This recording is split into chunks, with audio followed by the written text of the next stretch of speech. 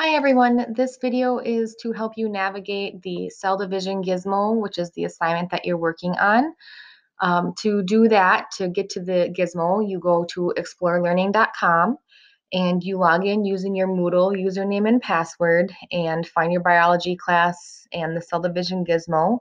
Once you launch it, it should look a lot like what you see on the screen right now. This video hopefully will help you navigate the gizmo and get the most out of the concepts. So if you remember in 6.1, the assignment prior to this one, you learned about the difference between mitosis and meiosis. So just a quick review of that. Meiosis is a process that occurs in the human reproductive organs. And what ends up happening is that a cell divides, and the resulting division is a haploid cell or a gamete, a sperm or an egg cell. So when a sperm and egg cell fuse, they create a zygote or an embryo as it grows. So that's the process of meiosis. Mitosis, however, occurs in your other body cells, and it is when a cell divides, usually for growth and repair purposes.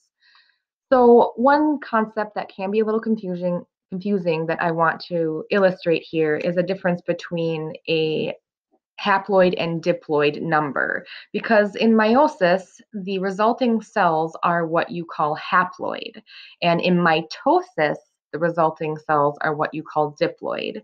So here on the left-hand side, we see a human and a human cell. And we see that a human cell usually has 46 chromosomes represented by these colorful X's here. This is a diploid cell. This would be like a skin cell or a blood cell. A gamete, an egg cell or a sperm cell, would have half this number. So a haploid, human haploid, 23 chromosomes.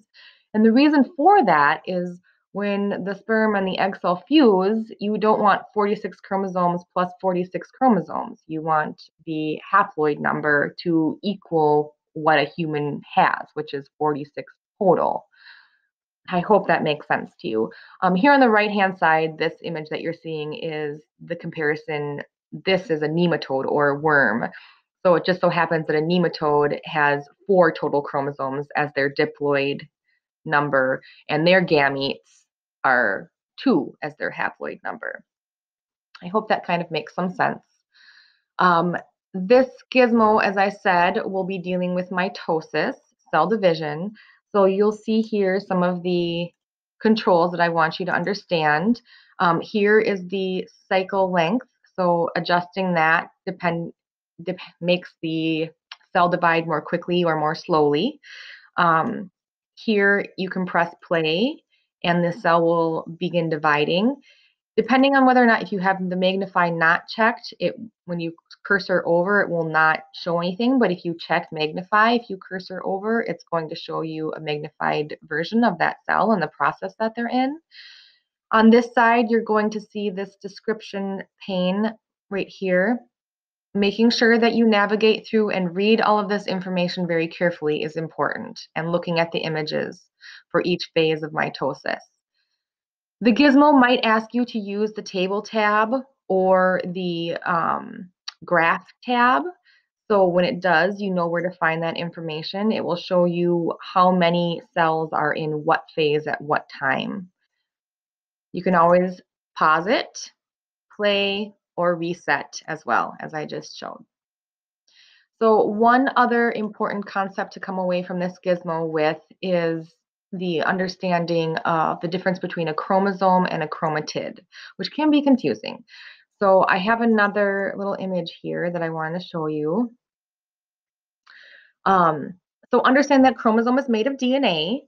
So here before mitosis, we have an image. This is one chromosome, also one chromatid. So this is before mitosis, what a chromosome looks like.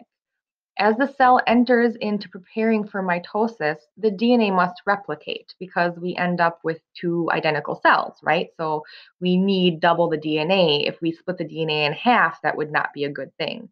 So before we go into mitosis, the DNA replicates.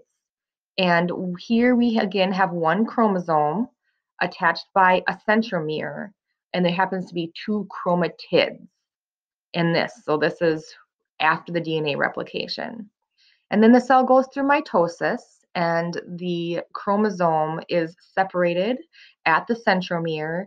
And we end up after the mitotic division, after mitosis, you come with again with one chromatid, or a chromosome. I hope that helps make some sense. If you have any questions as you're working through this gizmo, please feel free to contact me. You have my email in the contact of the class. Good luck.